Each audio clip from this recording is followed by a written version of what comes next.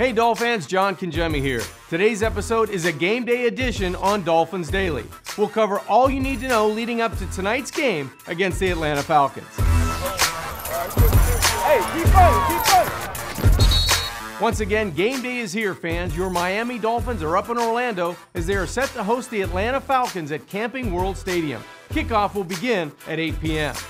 Fans, tonight's game will be nationally televised on NBC. You can also listen live on 560 WQAM or on 99.9 KISS Country Radio for live game coverage.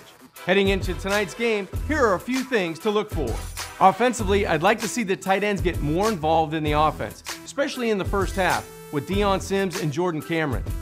And at running back, I'd love to see some separation between a veteran in Arian Foster and Jay Ajayi. Maybe get a check down in the offensive passing game or a screen pass and look for plenty of running game in that first half. Defensively, tonight's game may mark the first appearance for Cam Wake, coming off of the Achilles injury he suffered last season. Good luck, Cam, if you get on the football field. And also, I'd like to see Byron Maxwell get a little bit more physical on the corner position, at the line of scrimmage, and maybe get his hands on the football. Well, that's all I have for you guys today. Enjoy tonight's game, and we'll see you right here tomorrow for more Dolphin news and updates.